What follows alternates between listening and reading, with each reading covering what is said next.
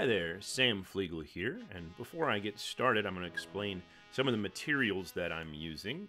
For ink, I like to use Dr. P.H. Martin's Black Star Waterproof India ink, and I select matte because I want it to be able to scan without having a bunch of problems with gloss or glare.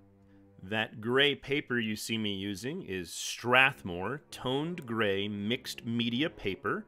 It's a 400 series from Strathmore, and it is a excellent thick paper. They do also make it in a tan if you prefer to work, but I find for inks that it looks better on gray tones, but if you do choose to use a brown ink, that can look quite nice on the tan paper. As for brushes, I use the Winsor Newton Series 7 brushes. I love them so much. They're great at holding a point, and they've lasted me at this point for years, and I've been able to use them time and again as long as you care for them. And I use a 0, 1, 2, and 3 round brushes. Now the workhorse brush for this piece is primarily the 2, but I also used the 1 and the 0 quite a lot. I did not use the 3 all that much, and that's mostly because of size. This piece is 11 by 14, and so I didn't really want to, worry about trying to use a huge brush at that size, but if I was working larger, that 3 would come in very handy. And finally, towards the end of the video, you'll see me use both black and white colored pencils, and those are Prismacolor pencils. And then you'll also see me come in with just a little bit of golden fluid acrylic titanium white. And that's something I do at the very end to add just a pop of white, which looks really great on this gray tone paper. Now, obviously, I did forget to mention one material, which is the basic pencil. I like to use a 2H pencil for sketching, and then I'll refine my sketch with a 2B to get some of that a little darker. And so all of that gray tone that you see on the image already, that is just pencil. That's traditional graphite lead pencil, and that's how I start most of my ink drawings in order to map out what's going on, particularly when I work on this gray tone paper. If I were to work on a white paper, I might actually use a light box and have the drawing show through.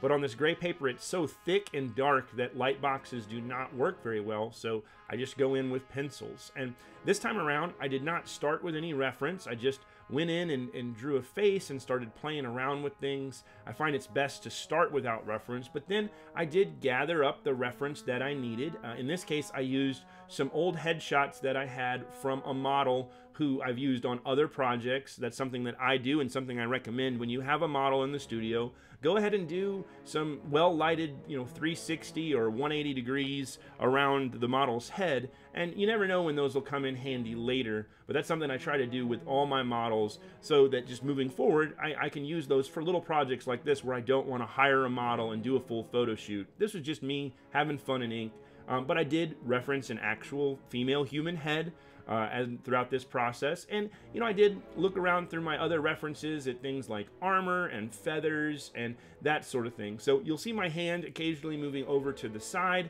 and that's usually me messing with my iPad where I've loaded up all my references right there next to where I'm working, so I don't have to leave the table in order to search for things as I need them. I tend to gather those references after I finish the initial pencil drawing, and then I do the 2B pencil, the darker pencil drawing with reference over the top of that, and it just makes the whole process cleaner, tighter, and produces a much better finished product as well. Now, I don't think there's any particular secret or golden tip or brush or tool that I can give you to suddenly make you good at inking. The real reason that I've found that I'm good at inking or have developed my skills with inking is that I inked a lot. When I worked on the Illustrated Hávamál, I produced 44 ink drawings, and then later on the Voluspa, I did over 60 ink drawings. And since doing that volume of a project in ink, I've just felt more confident with the brush. Now, an interesting side effect is that after working on those ink projects so long, when I went back to oil paint, I found that a lot of the brush skills did transfer. But yeah, if you want to ink with the brush, the secret is ink with a brush. Just do lots and lots of it. And I'd even recommend doing some free form projects where you maybe didn't have a pencil drawing underneath and you just went in with line and started playing around with all the different shapes and textures you can get when making a brush.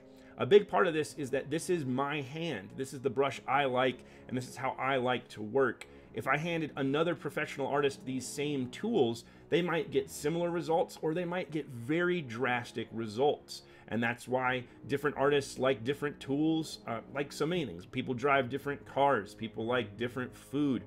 We're all different creatures, and so you've got to try stuff. If you want to try what I'm using, please, by all means. That's why I listed the tools at the front of this thing, but don't expect you're just going to sit down and get exactly the same results. You might use these tools and say, Sam, why do you like this stuff? These brushes are stiff, this ink is stale. I don't like it. Well, that's fine. Obviously, do the things that feel right to you. So much of art is doing what feels right and then just practicing often. So again, if you want to get better at inks, the real secret is make about 100 ink drawings and carefully pay attention and craft and make each one better than the last. And yeah, you'll get better at inking too. Over to the side, I do have a small little palette that I put a little ink well on and that I'm constantly dipping the ink in.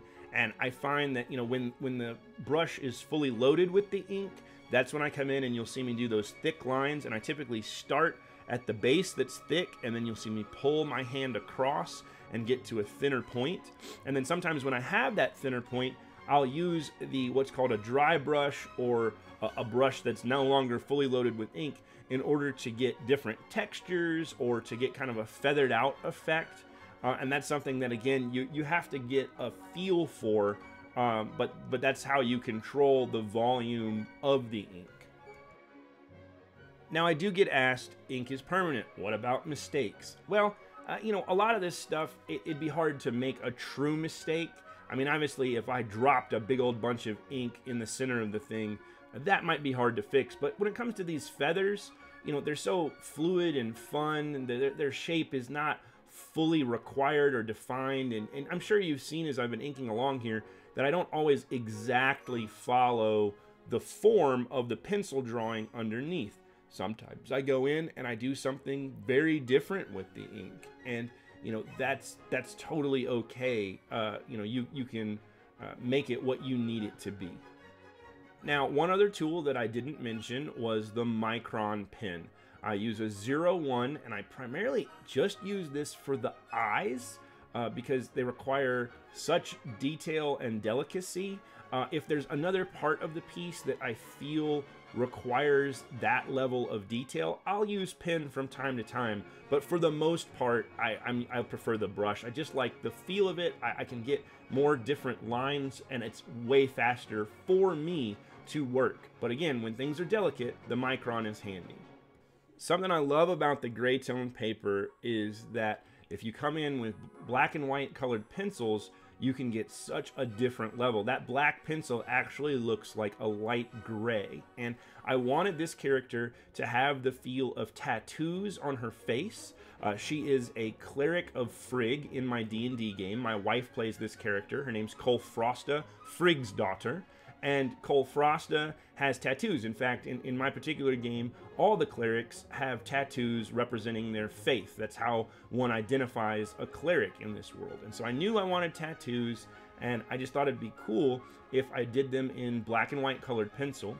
And then I've come in and you can see I'm starting to shade the drawing, again, very lightly in colored pencil, adding more texture, adding another layer to things. And I really think it's cool. This isn't something I do if I was using white paper. This is a unique technique with the Strathmore mixed media gray tone paper. Again, if I was working on the tan paper, I'd come in with a sepia pencil or an umber pencil, something that had a nice brown color to it, and you could get this secondary layer. But you'll also note that I do this after I've finished the inks. Then I also come in with a white colored pencil. That's, again, just a white Prismacolor pencil. And I start shading in those highlights. This is where reference really helps out because I can look at the shadows on an actual human face and then decide how I want the shadows to look on my drawing, and then come in and just pick out all the little highlights throughout the piece. You can see I went back in and shaded the eyes again, kind of pushing and pulling, going back and forth. And it's particularly great for metallic things because you can really make that metal texture shine and not put any of those whites anywhere else on the drawing.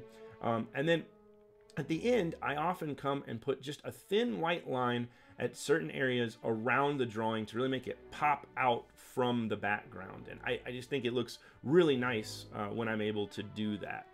And then as a final thing, I come in with a brush and I'm using that titanium acrylic white, and I just put a dot on the nose, on the eyes, and on the lips. Then I sign it and I'm done. Here's the final drawing. I'm really pleased with how it came out. It was fun to do, and I hope you learned a little bit about inking as well. All right, talk to you next time. I'd like to thank all of you who support my art at the Fateful Signs Patreon. You make videos like this possible. You all are amazing. If you like this video, head on over to fatefulsigns.com and sign up for the newsletter. You'll get a PDF copy of the first chapter from the Illustrated Hávamál when you do. Thank you.